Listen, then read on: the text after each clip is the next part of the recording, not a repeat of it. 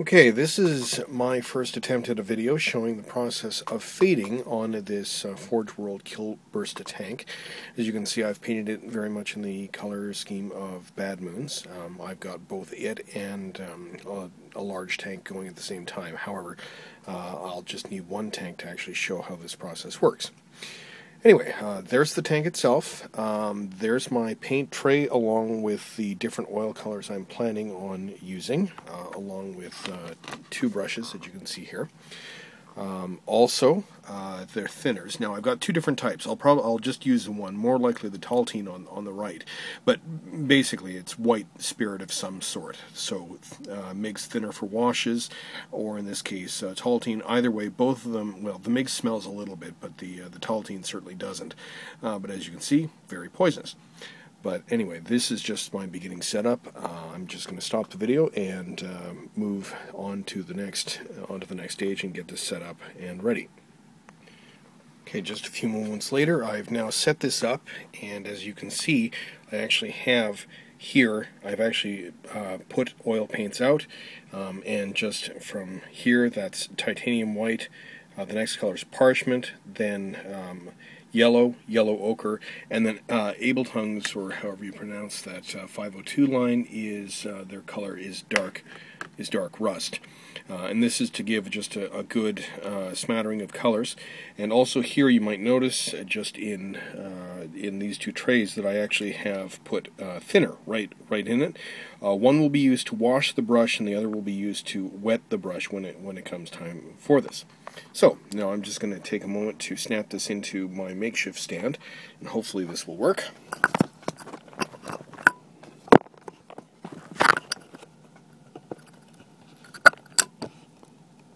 I'm just aiming this so that you can see the tank and its surface.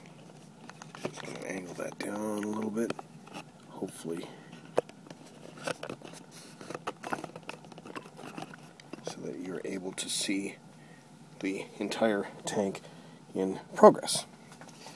Right, now, first things first, taking a small brush, I then take just a little bit. I'm going to start with the parchment color, mostly because this is probably the one that I'll be using the most, just applying some small dots on the upper parts of the model. Just doesn't have to be a lot, just has to be in a couple of places. Basically, wherever there's highlights, just dots here and there.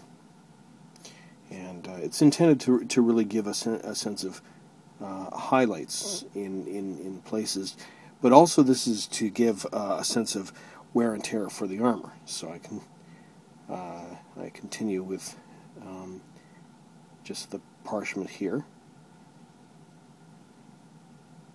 Here and there, a little more over this way, there, up on top, and notice I'm not going too far up underneath there. I use a different color for that because that's intended to be more of a shade. Just a couple in along here, and we should be good to go in a bit. However, then I just wash off the brush, give it a little bit of wipe, and then now I'm going to add in a little bit of just a little bit of yellow, because of course this is primarily a yellow tank, but parchment is to show the wear and tear, so the yellow just goes on. I'm going to tuck a little more yellow up under here, and just a little bit. Yes, I'm even putting a bit of yellow right on top of the Bad Moon symbol there. You'll see how that works, because this the nice thing about working with oils is that these eventually will just simply fade away, but you're not supposed to completely wash the paint off. So just interspersing this, generally keeping this more in the slightly darker areas, including down around here and out in front. Now I just realized I probably should put a little bit more parchment colors there. Okay. Again, a little bit more yellow here, there, just. And again, not too much. This is, if anything, there's a fault that I have. Now, a little bit of yellow ochre is going to go up under here. No, that's probably a little much there. And just some of the shadowy areas here, there, and here, and a little lower down. Part of it's just trying to get a good sense of how this is going to look.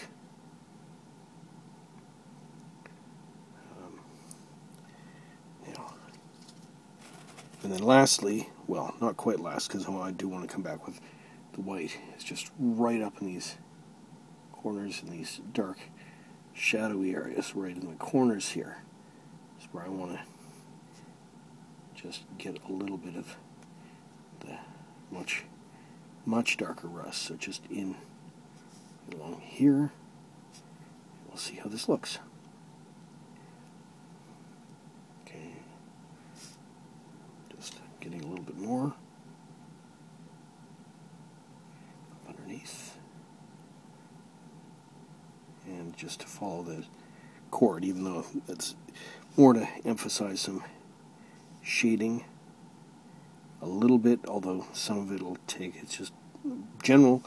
The idea is to create an overall look of armor that isn't just fresh out of the factory.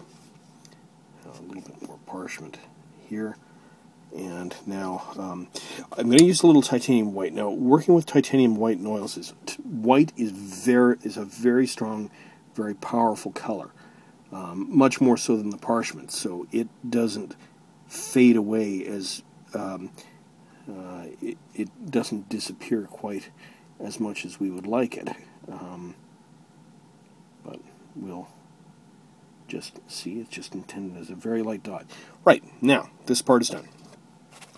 The next part, take that brush, set it down, take the larger brush. Actually, I am going to switch this to a brush that you actually have, because this is something that I have been using, but I think I'm just going to go, this is, actually no, scratch that. I'm just going to stick with this. Now, take this brush and then dip it in the thinner that hasn't been used, and this is where it begins to work. You apply it and start doing downward strokes lightly, but you don't want to blend too much. You just want the dots to just lightly disappear and let the thinner do its job. Just wash out the brush a little bit, add a little bit more thinner, and keep letting it going. And it's a downward motion. See? Downward motion. Yep, some of that, you can see some of that. Now, the nice thing about working with oils is that oils take a long time to dry, and if it looks like you messed something up, just add more thinner. And again, just come down here. A little bit more. Just up. And then I continue to work my way down.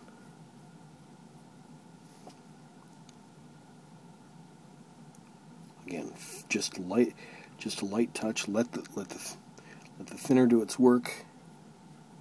Up in the corners here, down.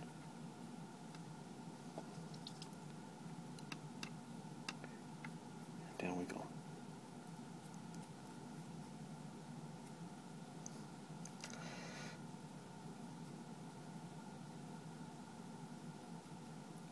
Okay. Now the key thing is that you don't want too much, but you don't want too little. The dots have to basically just disappear. You can see here there's a little bit of a dot still left. Hopefully the camera picks this, how subtle some of this is. Now I'll be taking some better pictures once this dries, so that you can see the overall effect of once it has been completed. But this process really does add a lot of flavor to the feel. And then the nice thing is also, if I've gone along and I realize that, you know, maybe there's more that I should have added, I can always come back, add a little bit more oil paint. The other thing that I'm doing here is I'm just using the brush to soak up any excess thinner that is here.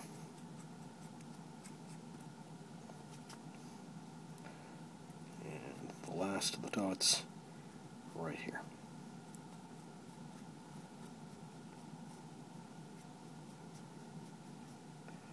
And just into that corner, up here, and lastly, but not least, right.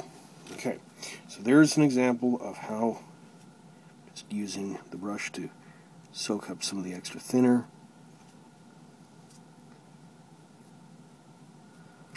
Whoops. Also count on the fact that any lesson that I'm going to give is I'm definitely going to drop a brush or something in that nature. So, now, time to just simply let this dry. I may work on some of the other surfaces, but for the time being, I'm just going to disconnect the camera and shut it down for now. In these last couple pictures, it shows how the fading has worked. As you can see, it is much more subtle than you might think, but in these pictures it is shown how the fading makes it look more akin to worn out armor as opposed to a fresh paint job from the factory, which is what fading is intended to do. Things like chipping and other weathering forms, including washes and what have you, that comes later.